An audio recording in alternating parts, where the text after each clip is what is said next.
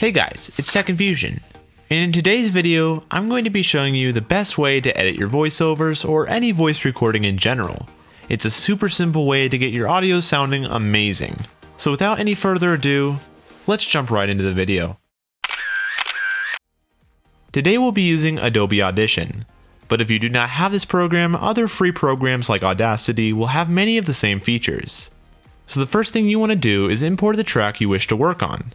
Come over to the File window, right-click, and hit Import.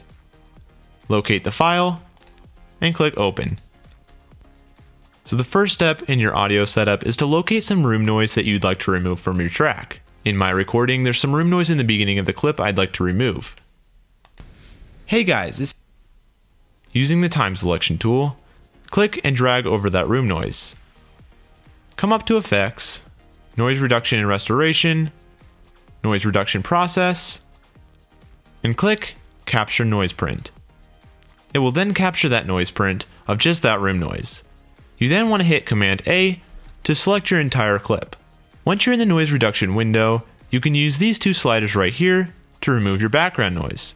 You can play your clip by coming down to the play button and clicking on it. It's Tech Confusion, and this is a test recording for my audio. This will allow you to listen to what you're doing while you tweak your audio. So let me mess around with my track a little bit so you can see how it works. Audition Audio Setup Tutorial. Hey guys, it's Tech Confusion, and this is a test recording for my Audition Audio Setup Tutorial. You can most likely hear the huge difference after we apply noise reduction. I'm going to play the clip starting off without noise reduction, and then I'll play it with noise reduction applied. Hey guys, it's Tech Confusion, and this is a test recording for my Audition Audio Setup Tutorial. Hey guys, it's Tech Confusion, and this is a test recording for my Audition Audio Setup Tutorial. By using this effect, we've already made our audio that much better.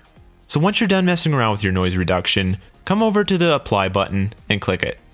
This will apply the noise reduction. So for the next step, you'll want to come up to Effects, Filter and EQ, and come down to Parametric Equalizer and click on that. Up at the top, you can see that there's many different presets. I like to use Vocal Enhancer. It really just makes the vocals pop, and it sounds overall a lot better. Feel free to mess around with the EQ, but I usually find that Vocal Enhancer does a really great job. Hey guys, it's Tech Confusion, and this is a test recording for my Audition Audio Setup Tutorial. Once you're finished EQing, come down and click the Apply button. So the third step is to apply a speech volume leveler. To do that, you'll want to go up to Effects, Amplitude and Compression, and Speech Volume Leveler. Using the presets, you'll want to choose Careful. Once clicked, come down and select Apply. It will then level out your voiceover. The fourth and final step is the hard limiter. Go up to Effects, Amplitude and Compression, and Hard Limiter. Set the preset limit to -3 dB. Then click Apply. When you're finished with all your changes, make sure you preview your file to make sure it sounds good. Hey guys, it's Tech Confusion, and this is a test recording for my Audition Audio Setup Tutorial.